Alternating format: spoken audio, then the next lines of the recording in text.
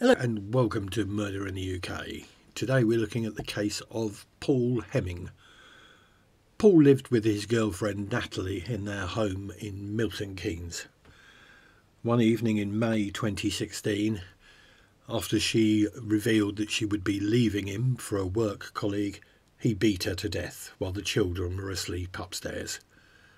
He then wrapped her body in a blanket, dumped it in the boot of his car and drove from their home in Milton Keynes to Woodland in Hertfordshire near Hemel Hempstead, where he dumped her body. He then reported her missing 2 days later. He was eventually convicted of murder. For more details on this case and many more, please visit www.murderuk.com or stay tuned for a video documentary about this case. Thank you.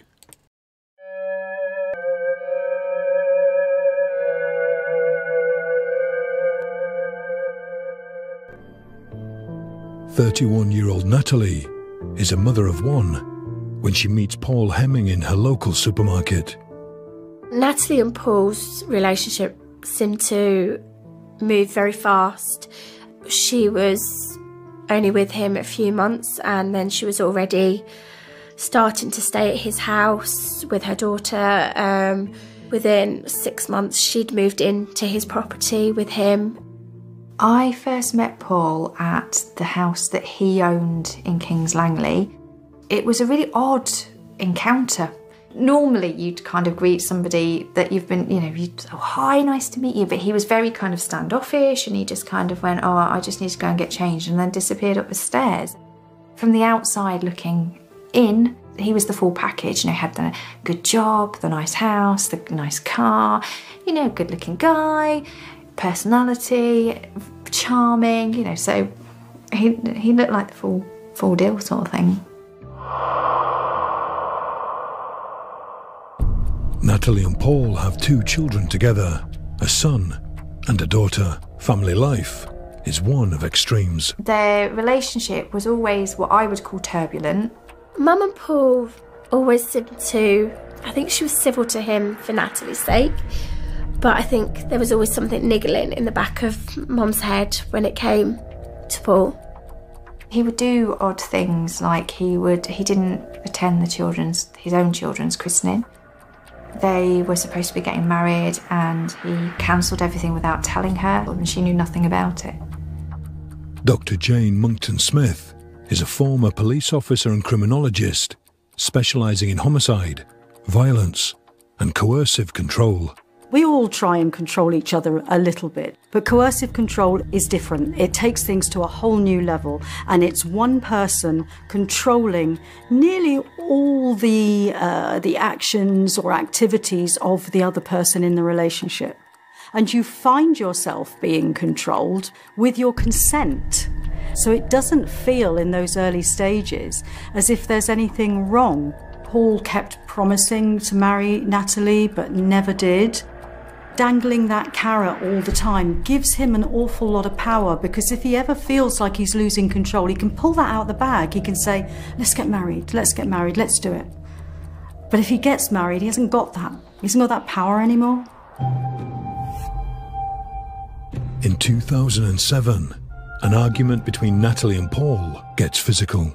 It was probably only within the first 6 months of their relationship. He threw a mobile phone and it hit Natalie on the head. He reluctantly took her to hospital eventually, but he told her that she wasn't to tell anybody of how the injuries occurred and stuff.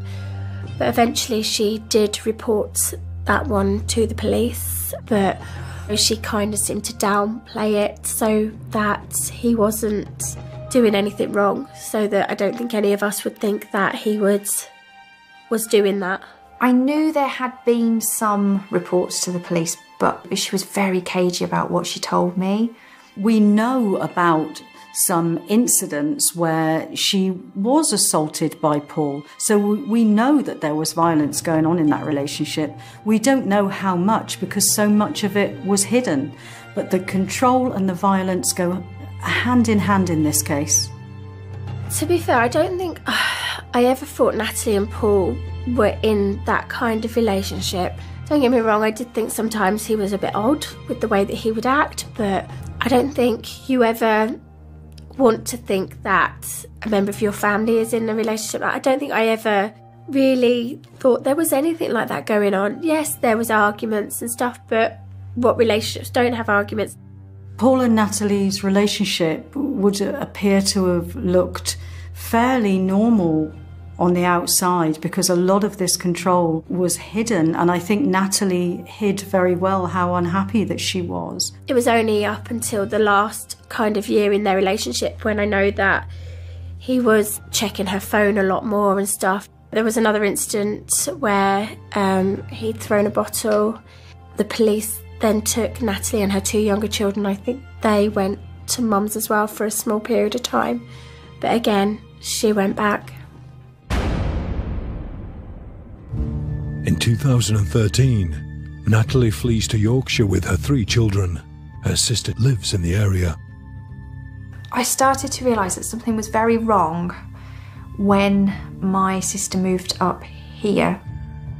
I think that was the first time that I'd spent a lot of time with her away from him, and she started to talk about things that perhaps just didn't make sense. She decided that she needed to get away from it all, but he followed her, turned up on the doorstep.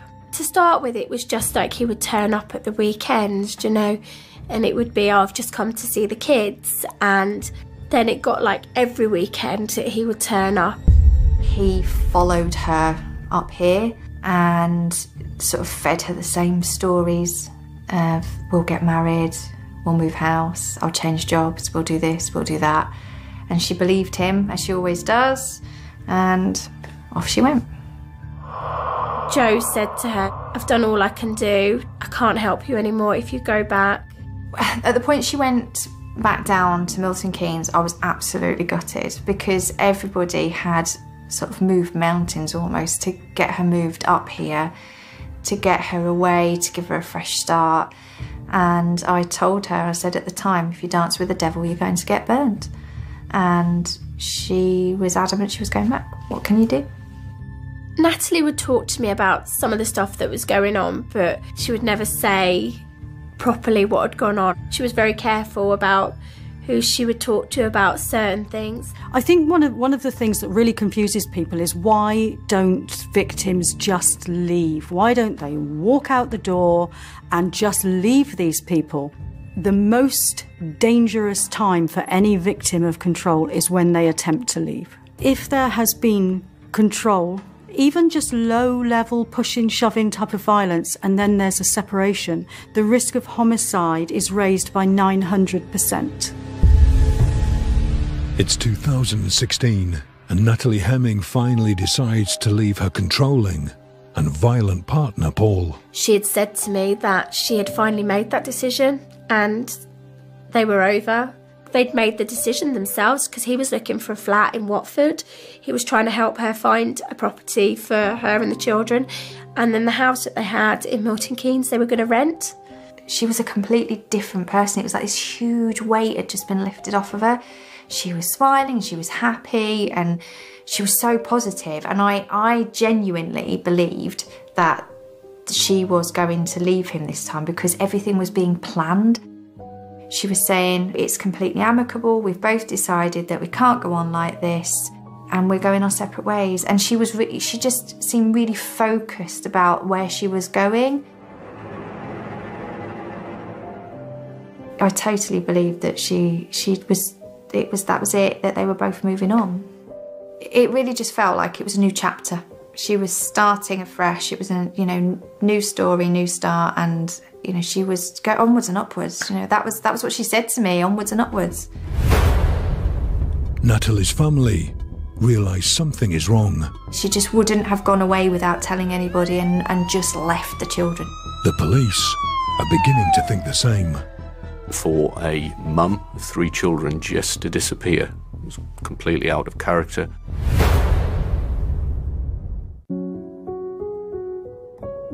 A 31-year-old mother of 3, Natalie Hemming, has decided to leave her controlling and violent partner, Paul.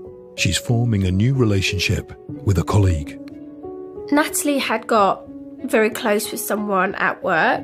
She'd said that they were just friends, you know, and he would bring her a drink or whatever, and I don't think she wanted any of us to know what was going on, because obviously she didn't want Paul to know. But as far as she was concerned, she wasn't in the wrong because their relationship was over. Natalie drops her 3 children off at her mum's house before going on their first date. Natalie's youngest wasn't settling, so Mum rang Paul to collect her. When he came, he noticed that Natalie's car was still parked in Mum's street because he'd picked her up, this guy that she'd gone out with. But as far as Mum was concerned that night, Natalie was going out with friends from work. She didn't know either until the next day when she came home. So she just said, well, her friends have picked her up. Do you know, she's left her car here, she's going out to have a drink. The next day, Natalie returns to her mum's house to pick up her children and then goes back to the family home. Mum tried to ring that night to make sure she was okay, but there was no answer. I got a phone call from my mum on the Tuesday. She said, I can't get hold of Natalie. And I said, well, she's at work, Mum. You know, she'll ring you when she finishes. And she went, no, you don't understand. I haven't been able to get hold of her for 2 days. At which point my stomach did a somersault. And I was like, what do you mean? Because Natalie always had a phone on her.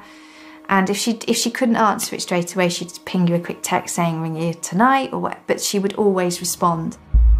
Natalie's mum, Margaret, is growing increasingly concerned. My cousin Simon, who'd pop round to see my mum, he goes, we'll just go over and just see. We'll go to the house. We'll just go check. It'll be fine. So they get over to the house, and my sister's car was on the driveway. His car was there, and they were knocking on the door. They could see him in the house, but he wouldn't answer the door initially. He kind of opened the door a little bit and wouldn't let them in, and Simon just kind of pushed his way in and said, I need the toilet kind of thing, and had a quick scout around. He sort of fed my mum this story that Natalie had gone away for a few days with friends, and my mum sort of said, well, what, without her car? Even if she hadn't told my mum or Kerry or me, she would have told somebody where she was going, and she would have asked somebody to keep an eye on the children. That was the thing for me. She just wouldn't have gone away without telling anybody and just left the children. It just would never have happened. Every fibre in my body was just telling me something was so wrong with the situation. I just said, Mum, you need to ring the police. The call was quite poignant in terms of the call to the control room, and one of the questions that was asked of Natalie's mother was you know, why are you so concerned, and you know, is there anybody in particular you're concerned about? And she was very much of the opinion that it had something to do with Paul. So from quite early on, there was concerns about his involvement in the disappearance of Natalie. One of the inquiries would be to ask family members when they last saw Natalie, where had they been, and what we did know is from Margaret Hammond is Natalie left around mid-afternoon on the 1st of May. Paul Hemel said she arrived home in the afternoon around 4 o'clock. He then said she left the house later that night. The police actually went round to the property to go and speak to Paul that same evening. At that point, we were all trying to ring Natalie's phone, using social media. We were all on social media. Has anybody seen her, heard from her? Please get in touch. Key line of inquiry is a proof of life. And there is, you know, numbers of inquiries from, you know, mobile phones to financial to, you know, store cards, which would be carried out because most of us leave a footprint somewhere. And what happened, obviously, with Natalie, there was no footprint of Natalie since returning home afternoon, evening on the Sunday, 1st of May. And for a mum, 3 children just to disappear, and certainly in the case of Natalie, a loving mother, was completely out of character. A day later, the police then all did searches on mine, Joe's and my mum's houses just to make sure Natalie hadn't gone away to be with any of us. Paul Hemming is questioned by police and asked to give an account of his movements. Paul Hemming had said that evening he went upstairs to bed at around 9 o'clock at night. When he spoke to officers that initially went to the house to take the missing person report, he was quite evasive and didn't seem to be particularly cooperative with the officers. It quickly becomes clear why he's not being helpful. Paul Hemming's car had left the home address on that Sunday evening, about 10:15. It activated an ANPR camera in Whitchurch. Paul Hemming's car being picked up by an automatic number plate recognition camera immediately disproves his alibi that he went to bed at 9 p.m. Police act quickly. I got a phone call from Simon and he was just absolutely sobbing, saying they think he's done something to her, Joe, we've got to go and collect the children. The kids had no idea what was going on. They literally left the house because it's a crime scene. They literally left the house with a carrier bag each of possessions. That was it. A number of those pieces were put together. There was a conference in the middle of the night and a decision was made to arrest Paul Hemming. Paul was arrested on suspicion of murder, and Jo rang me and she said, we need to get down there because the kids are all with Mum. And I just remember Jo saying to me, but drive safely because I can't lose you too.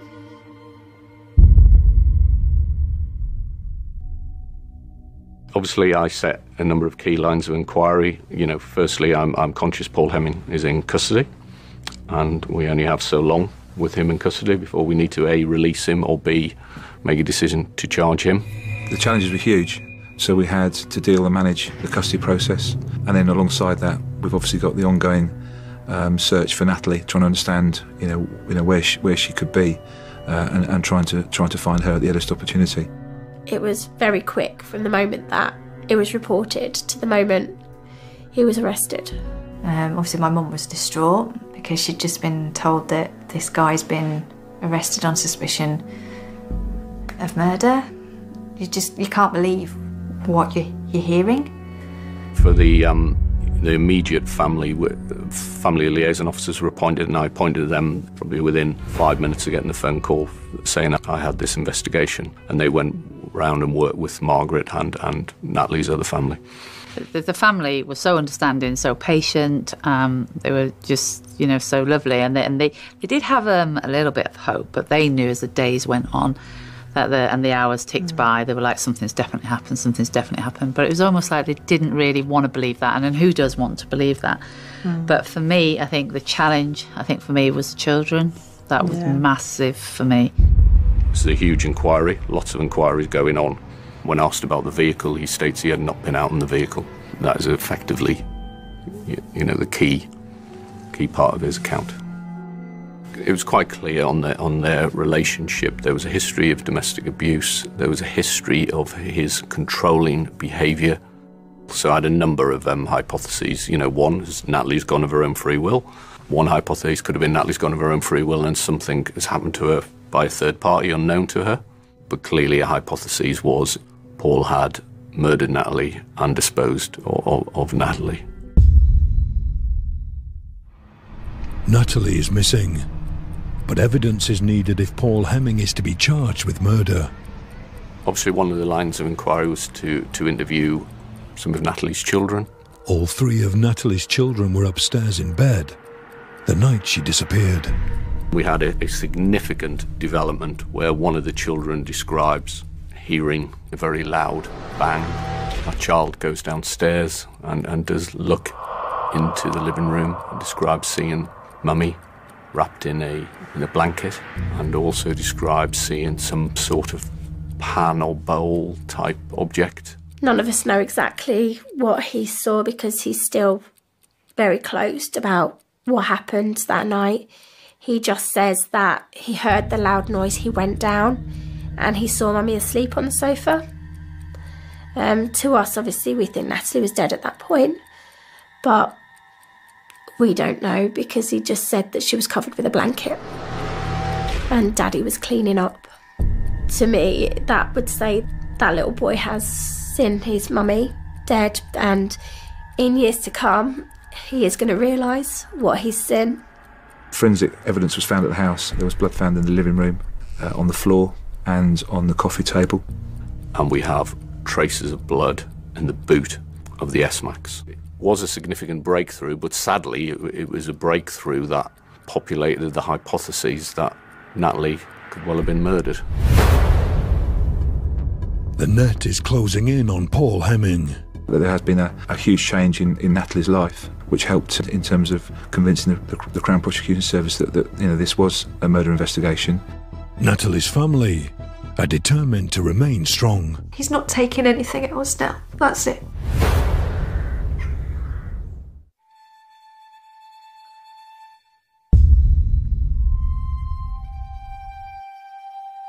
Mother of 3, Natalie Heming, has been missing for 5 days. Thames Valley Police now feel they've got enough evidence against her partner Paul to present the case to the CPS. A lot of the work around the proof of life statement was significant in that, proving those negatives, the fact that there has been a huge change in Natalie's life, which helped to sway the balance in terms of convincing the Crown Prosecution Service that this was a murder investigation. And then on the 6th of May he was charged with murder, with Natalie's murder. The police were very clear with us from the day that he was remanded in custody. Simon Still, who was the Chief Inspector on the case, he said there's been no activity on her phone or any of her bank cards, credit cards, so she's either hidden somewhere, he's put her somewhere, or she is dead. And he said, I think we are looking at a bodiless murder. He said, I don't think we will ever find her, because it was such a wide area that he travelled that night in that car. We knew that his car had gone out on the Sunday evening at about 10:15, which is when it hit an ANPR camera in Whitchurch, which is on the outskirts of Aylesbury. We knew that it come back into Aylesbury at 6 minutes past midnight. And we knew the direction of travel that it exited Aylesbury. What we didn't know was for that, in that hour and a half period, where it'd been. He'd dodged ANPR cameras, so some of the time he was picked up by some, and some he was on the B roads where there was no cameras, so you didn't know the exact routes he'd taken. And he was very clever in that he took one route to get there, but a different route to come home, so that obviously you couldn't pick up the exact place that he'd been. In terms of the search, working on the basis that Natalie was probably in the car, in an hour and a half, you can travel some distance. So the actual search parameters were huge. 40 square miles are covered in the hunt for Natalie. The search involves 3 police forces. What was unique about this case was the fact that we were moving the search locations kind of sometimes daily. It was mainly down to the updates from CCTV, because the CCTV team were working incredibly hard, trying to not only find the vehicle, but also eliminate certain routes that the vehicle could have taken, having not passed a particular camera. So it kind of pushes us back into a certain direction, which is why we focus the searches in those areas. Part of the search and trying to understand where Natalie was likely to be was we sought the advice of other forensic experts, archaeology being one of them. One of the considerations was whether Natalie could have been in a shallow grave, but certainly from the expert advice that we got around at that time in May, the ground was particularly hard, and any shallow grave would have taken a significant amount of time to dig. So the thoughts were that was unlikely. We kept getting potential leads, and we were all kind of on standby, thinking, has she been found? You're in limbo because even though he's been arrested, and at this point he's been charged and remanded, there's still that part of you that wants to believe that actually it's a mistake and that she's going to walk through the door, that it's just the whole thing is just a joke, you're just living in this kind of this glimmer that actually it's all, no, this can't be real. 3 weeks since Natalie disappeared, Paul Heming is still on remand, charged with her murder. I got a phone call from one of the colleagues to say that a body had been found, and it was a strong possibility of being Natalie. He took the initial call and he contacted me, and I went back into the office, and the family liaison officers, I briefed them, and they went immediately to see Margaret, Natalie's mum. There was a male that had been mowing his field on a sit-on mower, and he'd come to the edge line, which was near to some undergrowth and then the main road, and he could smell something really bad. He put his head into the hedgerow because of the smell that was coming from that area. He thought it was likely to have been something run over by a car, and when he looked, he obviously had the grim discovery. Once we knew that, this was potentially something, the team discovered that there was a body there which had been face down in the undergrowth and was naked. And it was paramount that we got to the family before anything else, because now there was police activity, it was getting taped off, the roads were being shut. One of the other parts of it was around the fact that there was no clothes with Natalie. I think the likelihood is that Paul didn't want her ever to be identified. And I think the clothing would have given us that forensic opportunity to identify, who those remains belonged to. I just remember I checked my phone and I had a missed call from the Flows, and Kerry checked hers at the same point, and we just looked at each other and just went, they found her. We just knew. It was just the most odd thing, just knew. Natalie had been missing for 3 weeks, and what we did know was it was quite clear that from our search activity at that point, that was the initial deposition site. So, Natalie hadn't been subsequently moved. It was quite clear that where Natalie was found was where he left Natalie. At that point, they were fairly confident that it was Natalie, but obviously they wouldn't be able to confirm 100% until sort of the coroner and pathologist and all those professionals have done their jobs. Her post-mortem, there was injuries on her head and on her arm. What I will say, the arm one was a defensive injury, defending yourself as someone striking you on the head. When Natalie was found, we were relieved, because there's a lot of families out there that this happens to, and they never get the closure that we've had. So for us to have Natalie found and she is back with us, we're lucky in that respect. We were devastated, but equally knowing helps you to be able to process what's gone on. The way that he left Natalie, the fact that she was naked, she was left in a place where another few weeks there might not have been anything left of her, and we might not have ever found her. I just struggle with that. What he'd done to his children and to their mother and the rest of the family was huge. The impact on that was huge, and it still will be, I think. And seeing the little girl crying for her mummy, that was really distressing. You never believe anybody is capable of something like that. Never mind somebody who's sat at your dinner table and you classed as a member of your family. You would never believe that they were capable of doing something so hideous. The bottom line is that he knew that their relationship was over. He knew that she was in another relationship. He couldn't cope with that, and the only way for him to cope with that was to not allow Natalie to have that new life. And on the basis of that, he took her life. One of the most common phrases said by killers who kill their partners is, "If I can't have you, no one can."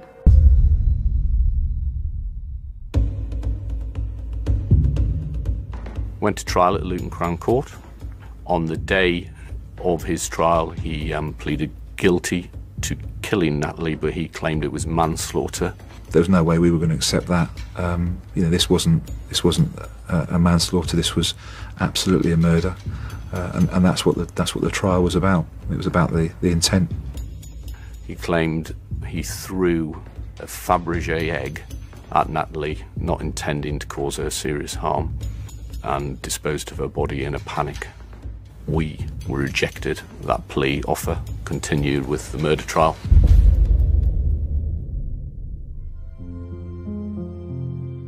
I only attended one day of the trial. For me, I don't think I really wanted to sit and listen to the whole thing being drawn out. For me, the fact is this man's murdered my sister, and I don't need to know any more than that. Paul would come in, all suited, looked really smart, sit there, all very tearful at the right times towards the jury. And when they go out, he didn't care. Natalie's son was due to give evidence via video link through the Crown Court up in Yorkshire to the Crown Court in Luton. But when Paul then pleaded guilty to manslaughter on the first day of the trial, he then didn't have to do that, which, to be fair, I was relieved at, because I didn't want this little boy to have to go through doing that, even though obviously he wouldn't be able to see what was going on in the court. It's just being in that little room, being asked all these questions is not nice, especially when he was only 6 at the time. Showed no emotion whatsoever when any victim impact statements were being read of what effect it had had on his own kids, and the effect it had had on Natalie's mum and her brothers and sisters. Didn't care, no emotion. During the trial, the court is shown specifically designed imagery. One of the things we did use was some 3D sort of digital fly-throughs, so we can take the jury back to the home address. We can physically represent what the house looks like, and we can do a virtual tour of the house, and we can show where witnesses were. So we used that to good effect in the trial. One of the specialists that we had as part of the forensic strategy was an entomologist, who obviously can date and timeline larvae and flies. And when we got the report back, the findings were incredible in terms of the timeline, because they were able to say that the incubation period of those particular flies and maggots was about 19 to 21 days, which was exactly the amount of time that Natalie had been there. Our case was that Paul had murdered Natalie on the Sunday night, and then 3 weeks later her body's found, which would be absolutely in keeping with the report from the entomologist. Paul Hemming was found guilty at Luton Crown Court unanimously by the jury of murder and burial offences, and he was sentenced to life imprisonment with a minimum term of 20 years. Once they'd found him guilty, he mouthed, didn't he, to the sisters in the public gallery and to the mum, I loved every minute.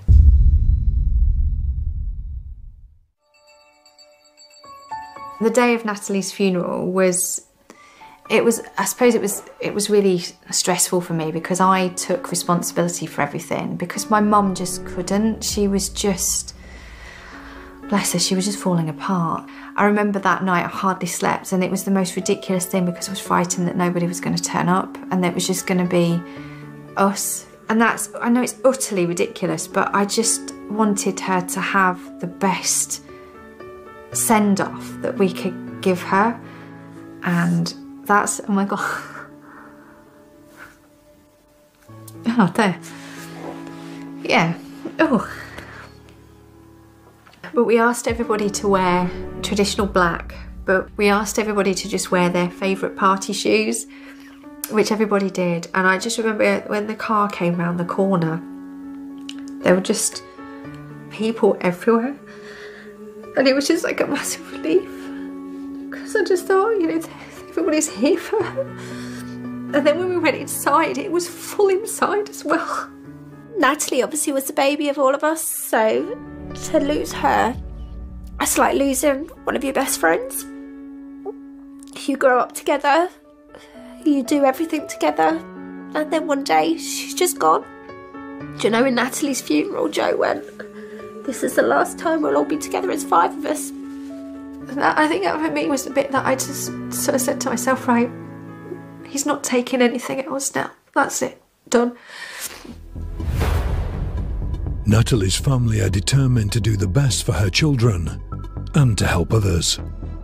The image that people have of domestic abuse is not necessarily what it is. Natalie's 2 girls are thriving. They're coming along so much.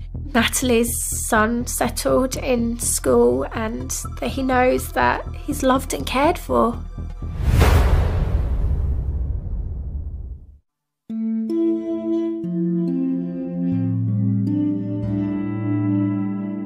Paul Hemming has begun his 20-year sentence for the murder of his partner and mother of 3, Natalie.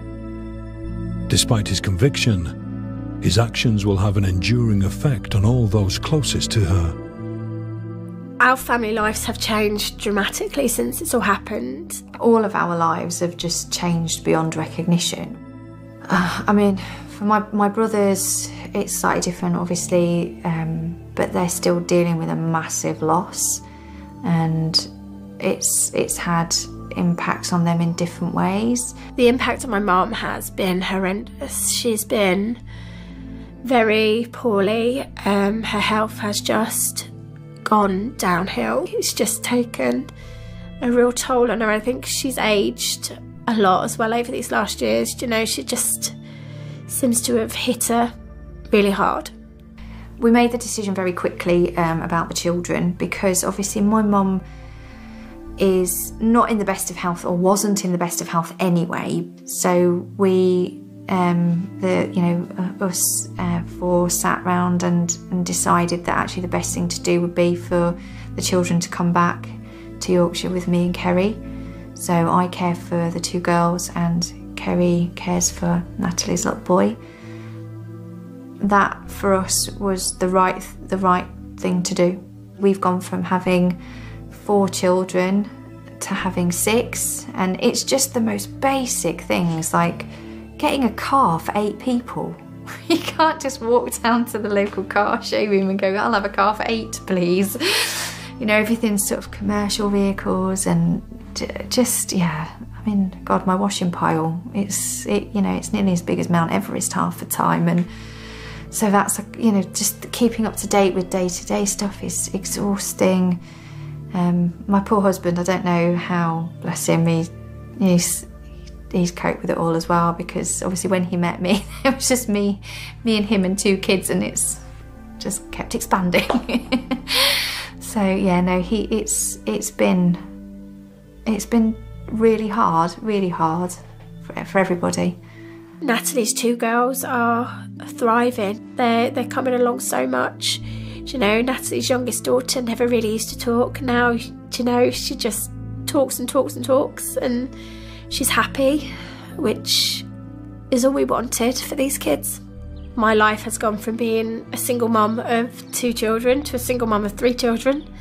I've got Natalie's son settled in school and making sure that he has everything that he needs and that he knows that he's loved and cared for. This little boy's got so much going on up here that he just doesn't know how to vent it. It's good now because he does believe that Daddy killed Mummy. Do you know, to start with, he was always like, no, my daddy wouldn't do that to Mummy. And, do you know, he now says, my daddy killed my Mummy. That man has got so much to answer for. Do you know, because that poor little boy is scarred for life. In December 2015, coercive and controlling behaviour in the home became illegal. It's absolutely crucial that we raise awareness of coercive control and understand what it is, because it is so very dangerous. People can find help in many places these days because we are more aware. Professionals are much more aware of the dangers of coercive control. The police, the social services, your GP, there are domestic abuse services in every town, in every area of the country. I'm now an ambassador for AFTER, which is Advocacy After Fatal Domestic Abuse. They support families through something called a domestic homicide review, which is something that obviously we've had to go through. And they've also provided support in lots of other areas in helping me to make contact with ministers to raise other issues around the children. I'm now speaking at conferences up and down the country just to try and, I suppose, raise awareness of the fact that perhaps the image that people have of domestic abuse is not necessarily what it is. If I'm being totally honest, I don't think I genuinely understood what she was living with. It's only now, and having spoken to the professionals and doing the things that I'm doing now, that I really understand what domestic abuse is. I think lots of us have got an image of domestic abuse being, you know, years ago you see the pictures of the battered women on hospital walls and things, and that is just not what domestic abuse is at all. That is only a very small part of it. I think I would just urge anybody who is living in a situation where they maybe feel threatened or unsafe, that they look for support through the correct agencies, charities, and if you are wanting to leave, get advice from those charities and do it safely, because as we now know, the point at which somebody wants to leave or does leave is the point at which that risk of a homicide increases massively. We don't ever want Natalie to be forgotten. We don't want her just to become another statistic. It did happen to her, and we don't want any other children to lose their mum. So some research has shown that as many as 1 in 4 women will suffer domestic abuse across their lifetime. So this is a problem. And I think it's really interesting, that as a culture we encourage young women to go out and find Mr. Right, but we never give them any help, support or information about how to get rid of Mr. Wrong. This case centred on a vile individual who controlled women. He knew Natalie was leaving him, and his control was coming to an end. Do you know, hindsight's a great thing. Do you know, if we'd known what we know now, we would have done everything so differently. Do you know, she never would have gone home that night. I present to students on public service courses, and the Action for Youth programme is to highlight the fact that coercive control happens in all sorts of walks of life. It's not specific to a certain class of people. Outwardly, you'd look at the Heming family, Paul and Natalie. You would think that this wouldn't happen in those circumstances. Well, clearly we know that's not the case. If we had truly understood what domestic abuse is and what my sister was living with, we would have done things so very differently. And I'm not saying that it wouldn't have happened, because I think if somebody is determined enough, then there is always going to be that risk. But had we realised, we would have done things very, very differently, and you just don't know what the outcome would have been.